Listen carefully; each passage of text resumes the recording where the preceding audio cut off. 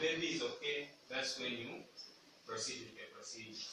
So even if you are not talking, but you should be seen exposing the baby that you are checking. Quickly, you are making a quick head to toe or top and tail assessment.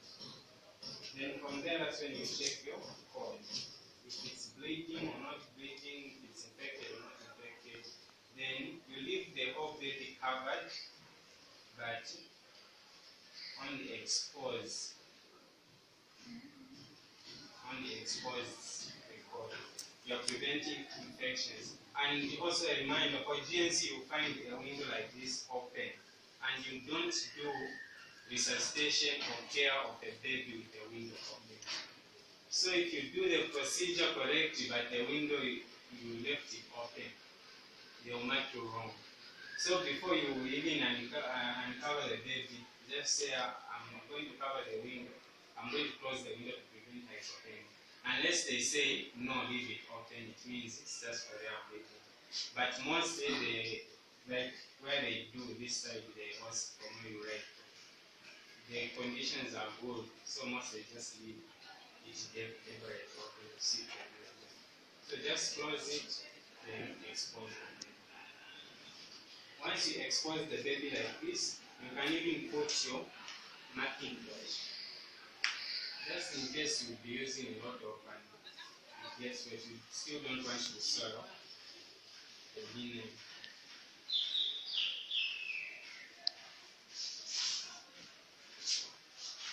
And you always lift the baby like this, and you go from above, and you're pushing your marking brush.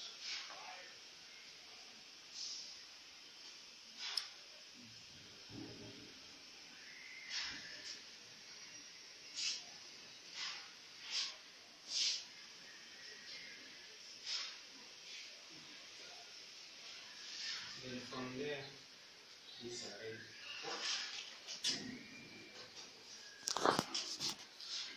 And also, put it on.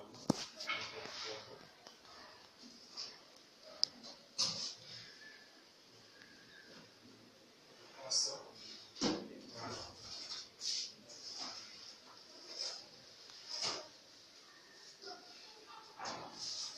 of which, remember we said you can introduce your things at this point. So you can say symmetrical forceps is still potent because 5 minutes is very little. So if you spend time talking, you won't do anything. The bell will ring while you're still talking. And there's no enough marks for you just talking. But there's marks in practice. So just say it's still potent, unless they say how potent it is. Just say it's still closed. It doesn't surpass 24 hours. But just say symmetrical forceps is still potent, my drum is still potent, and my chlorine is not yet expired, and my normal saline is still potent, and my spirit is expired in 2021. So first you talk about that. And from there, you get you have made this structure of such type. You just take your pack and bring it on top. You also say the pack is still sterile and potent for use. So up to that point, it means you are in the right track.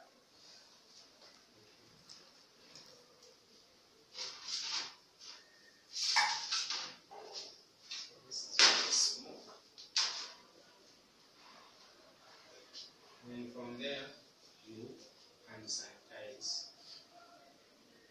Then you are ready to expose your pack.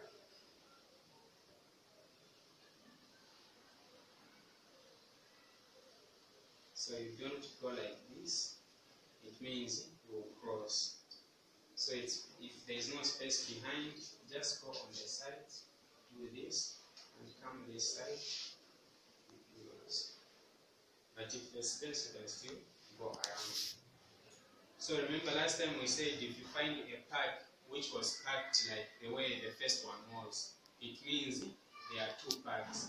The first one you can touch with your clean hands. The next one like this, you have to use the cheetah forceps. But if you find just this one, It means this part you can touch with hands, then the rest you use a cheater osce, of which the common one you will find this because of economy. Only few instances you find there are two. You find there is only one. So from that point you open, you expose your cheater osce and label it at the first one, and label when you have opened it. So sometimes being first can cost you because you have to leave a lot of things labeled, and also being last is also costly because they reduce the time maybe to 3 minutes instead of 5 so that they knock off fast. So you always lift the cheater osce facing up, not above the head, not above the waist, but just from the front.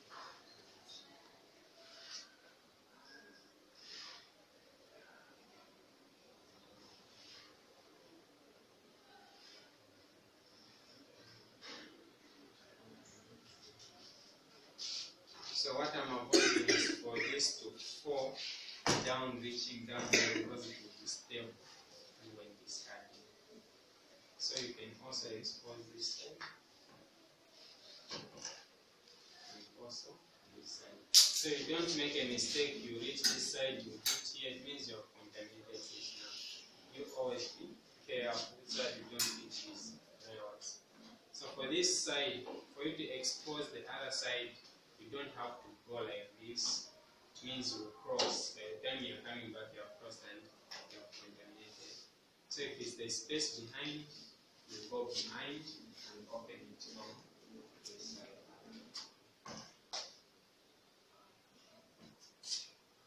But if there is no space still from here, you go in the side, then you pick it up, then expose it.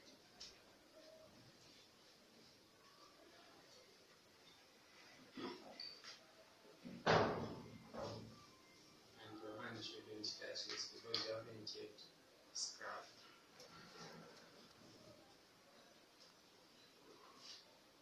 Before I take back my concept, you remove the lining and hands.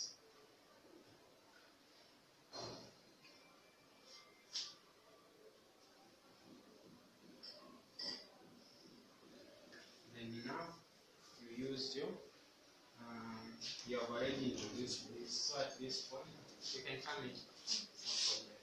So at this point now, you use for us to always use normal salad and not scale.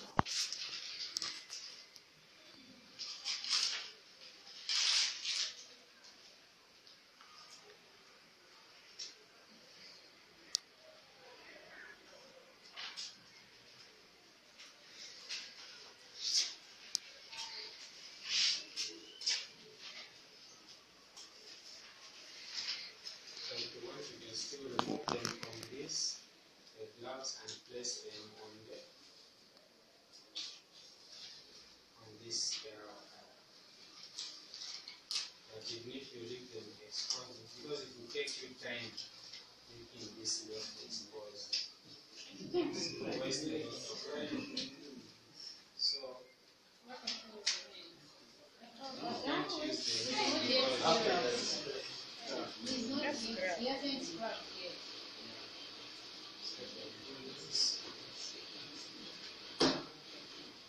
And make sure you don't interchange them. Otherwise, you have difficulties wearing them. You want put it? You want put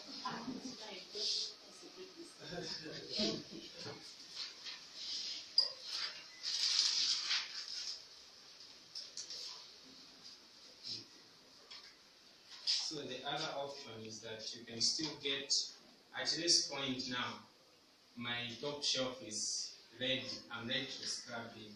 But before I scrub in, if I'm competent enough, I can still leave my receiver there and I can still be throwing down again. Or I can still get my receiver and put it near so that when I play, I drop it in. But I also want to see the skill, manual dexterity. People you are able to throw. Even in your shiva lane, you are able to throw somewhere. So you can still leave it here, or pick it and put it near the where you are Still okay. So you still, for you to do this sterile or scrub, for you to scrub, you don't do all the steps, but you do the last step, right? So last time we had the hand sanitizer. Can I see it? You can have a phone, go behind, in circular motion until you reach the elbow. And from there you work from here, you pick this corner, come here. And you hold this corner, you pick the opposite corner. Behind. Circular motion. Then you hold from the middle. So this now has to go into that hole. Yes.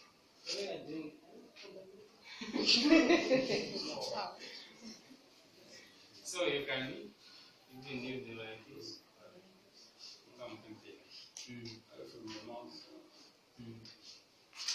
So you can leave them like this. So from that point now you are ready to scrub. And these are always difficult to put in if your hands are still wet. So make sure as you are drying, you dry enough. If they are wet, you have difficulties. But it's more that can go eat, so it's last thing. So the idea.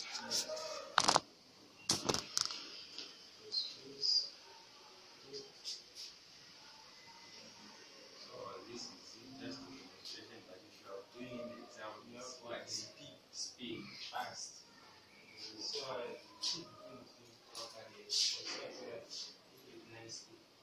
Okay, the baby was supposed to be here. that's not too exposed. So you get the first swab.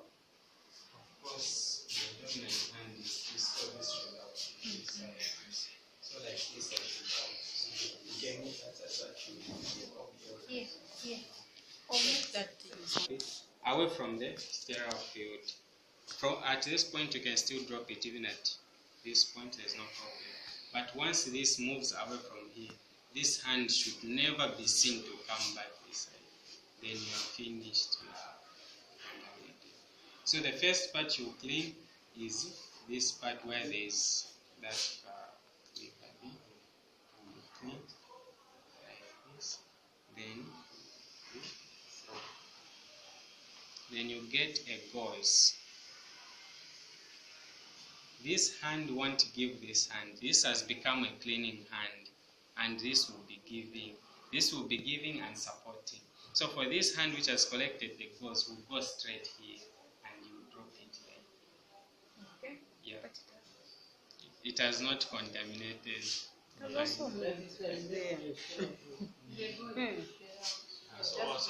the technique. Okay. It is not contaminated. Now you drop it.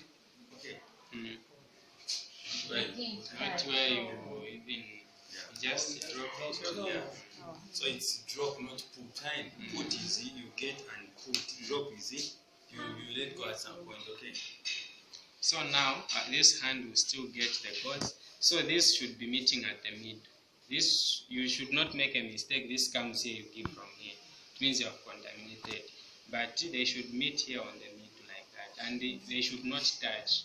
And not where you give these touches. Even if you are shivering, at least you can drop as many as you want if you are shivering. So that, and you also make enough from there. So you get this one, drops, then this hand comes to support. It holds this.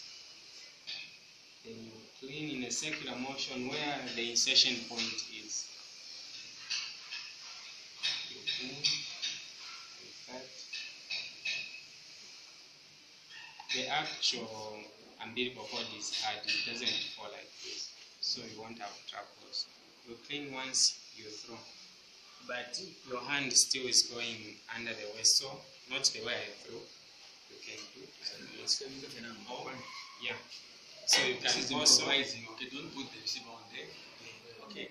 Like the way he's standing, it's because once you see this was supposed to be on the other side. So it doesn't easy. Never should you put the receiver on there, no matter what time. Never should. Which can get out. So remember, I've used the 2. I'm remaining with the 3. I need to exhaust all the 5.